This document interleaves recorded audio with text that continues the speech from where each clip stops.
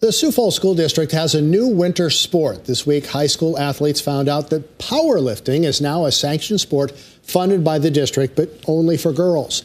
The news comes in the wake of a Title IX lawsuit over gymnastics, and just 2 weeks after the district released a statement saying, quote, it would actively work to increase female participation in sports while adjusting male participation. The weight room at Washington High School was empty around 2:30 this afternoon. However, the boys and girls who make up the school's powerlifting team have been hard at work in this room for more than a month. This week, girls on the team got some surprising news. Now we're going to make it an official sponsored sport by the Sioux Falls School District.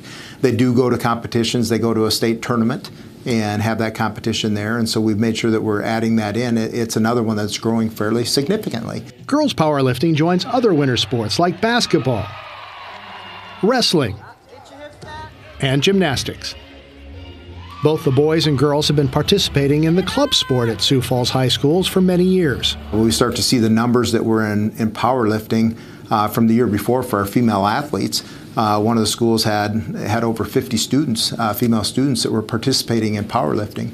And it became evident that it was something that we would want to expand and have that opportunity at each one of the schools. Nolt says the boys powerlifting in Sioux Falls will remain a club sport, at least for now. The girls' state powerlifting tournament is scheduled for March in between the state basketball tournament dates.